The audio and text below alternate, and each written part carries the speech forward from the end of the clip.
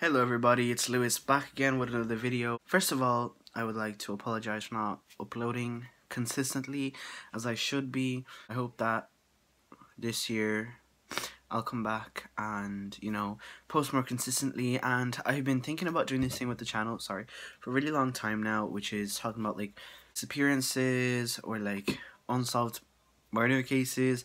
It's just stuff like that because I really like the dark side of things. And I have this friend and we talk about it literally like all the time, like world's conspiracy theories. So if you guys are into that kind of stuff, let me know down in the comment section below, and yeah, let's get started. So for today's mystery video, we're going to be talking about a case that happened about 5 years ago, 2013, yeah, 5 years ago. And you guys have probably heard about it because it's like really popular and everything. It's about Elisa Lam. So if you guys don't know, Elisa Lam was born on April 30th, 1991 in Vancouver in Canada, and her parents actually emigrated from Hong Kong. So she was going on this tour, and on January 26th she arrived in Los Angeles, and then 2 days later on January 28th she arrived in the Cecil Hotel. Now if you guys don't know about the Cecil Hotel, there's a lot of history behind it. Like, a lot of murder has been committed there, like serial killers live there. I think his name was like Richard Ramirez. But yeah, like this hotel has a lot of history behind it, and to be honest, it just makes the case even creepier. So as I said, she checked into the Cecil Hotel on January 28th, so that was 2 days after she arrived in Los Angeles. Initially she was into a shared room on the hotel's 5th floor, but after roommates complaining about her like odd behaviors, she was assigned a room of her own after 2 days. So I'm going to go into a little bit of the details about the hotel.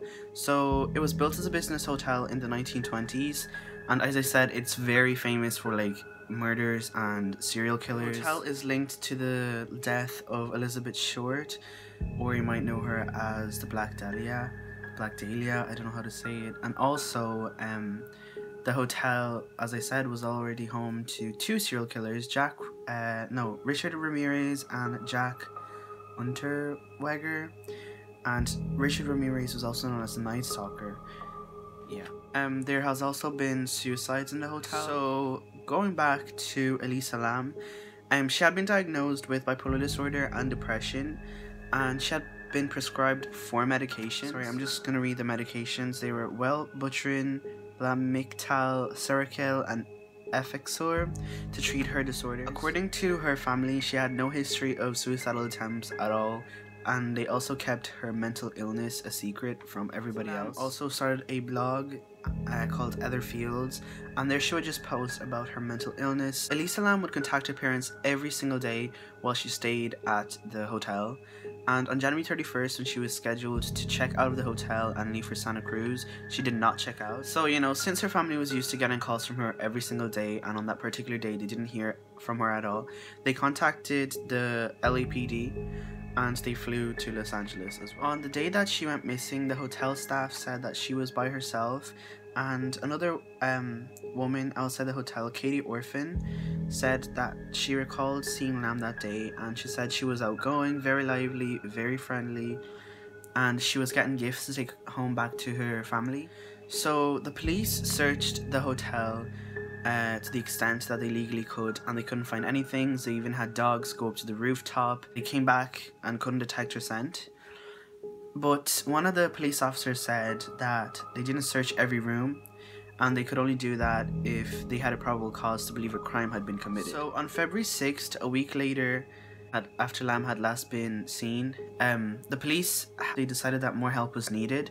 So they started putting flyers of her image, on the streets, and the case got more public attention. So on February 14th, the LAPD decided to release a surveillance footage of Elisa Lam in an elevator video. You can see her getting into an elevator and pushing down a lot of buttons, and the elevator doesn't do anything, and she's acting really like weird, and she's doing these weird like signs with her hands, like stuff like this, like her foot is all weird, like when she goes out of the elevator as well. She's just doing these weird behaviors. I'll link the video down below so you guys can watch it if you guys want. And then as soon as she leaves the elevator and walks out, which was the last anyone saw her, the elevator just closes. But yeah, some people have speculated that the way she was acting on the elevator could have been something paranormal, or even she might have taken a medication for, you know, her mental illness that caused her to, you know, hallucinate or see things that actually weren't there. Or she might have been talking to someone, like a hotel staff or something, and that person could have potentially been the one that killed her. Because, okay, it's like really weird the way that she died, because she was found on the water tank of the hotel, and for her being so like small and so like not like that strong, it would have been impossible for her to climb up, go into the water tank and close the lid, which potentially makes you question whether she did this or not. And it kind of starts to get a bit weird because like no one, you know, like there's no evidence that someone put her in there. Some viewers actually said that the video was tampered with before being released to the public, because at the timestamps it like skips a bit from like 1 minute to another, you know, minute, and some people believe that it's been tampered with before being released to the public. Might have cut out a piece of the video because to protect someone's identity that had nothing to do with the case, but they didn't want like people to think that that person had anything to do with the case, so that's why the video might have been cut off to protect someone's identity. So as I was saying, her body was discovered in the water tank, and hotel guests were complaining to the staff that the water had like really low pressure and there was a weird taste in the water. So then one of the hotel workers went up to the hotel water tanks to see what was going on, and they discovered her body in the water tank. Yeah, on the morning of February 19th, Lam's body was found in one of 4 1,000 gallon or 3,785 litre tanks, providing water to guest rooms, a kitchen and a coffee shop. The tank was drained and cut open since its maintenance hatch was too small to accommodate equipment needed to remove Lam's body. Elisa Lam's body was found naked in the elevator, partially decomposed, and some of the clothes that she was wearing in the elevator video was also found in the water tank. And along with her body and clothes, they also found her watch and her room key. So when they examined her body, there was no sign or evidence of physical trauma, sexual assault, or suicide. So in her autopsy report, her cause of death was ruled as an accidental drowning.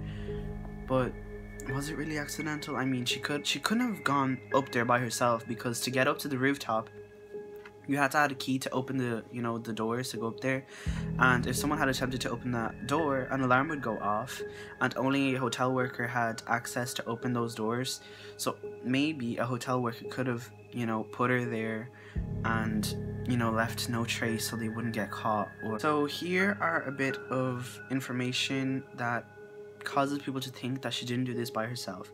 So all 4 tanks are 4x8 cylinders propped up on concrete blocks.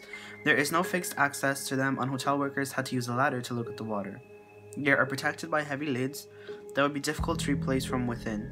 Police dogs that searched through the hotel for Lam, even on the roof shortly after her disappearance was noted, did not find any trace of her, although they had not searched the area near the water. So yeah, that statement literally stated that it was way too difficult for her to get into those water tanks by herself. So going back to the video, some people argue that maybe she was trying to escape from someone that was potentially trying to kill her, and that's why she was doing those weird, you know, hand gestures and the way that she was acting.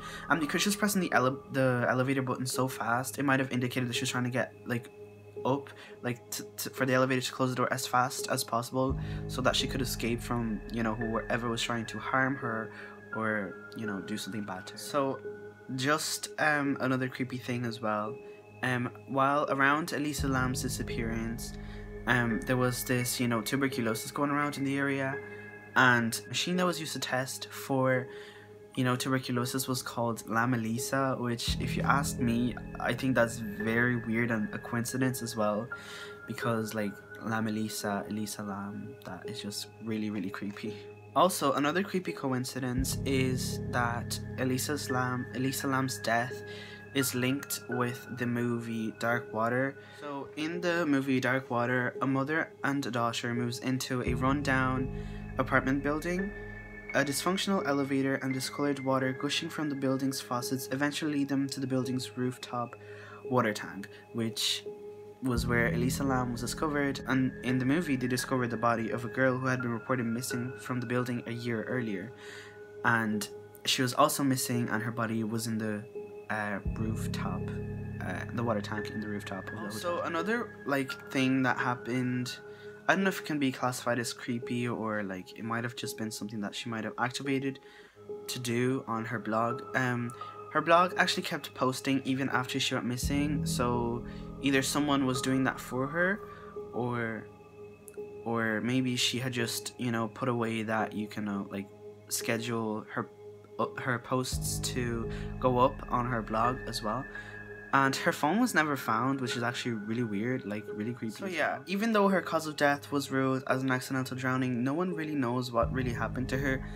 And to be honest, I'm kind of a bit like on the side that she did not do this, because as I mentioned a million times already in this video, she could have not done that to herself. I mean, she had no attempts of suicides in the past, so why would this come up now, especially because she was going on like a tour, and like there was just no reason for her to do that. So if you guys have any of your theories, please leave them down in the comments below, and if you guys like videos like this, please give it a thumbs up and subscribe to the channel.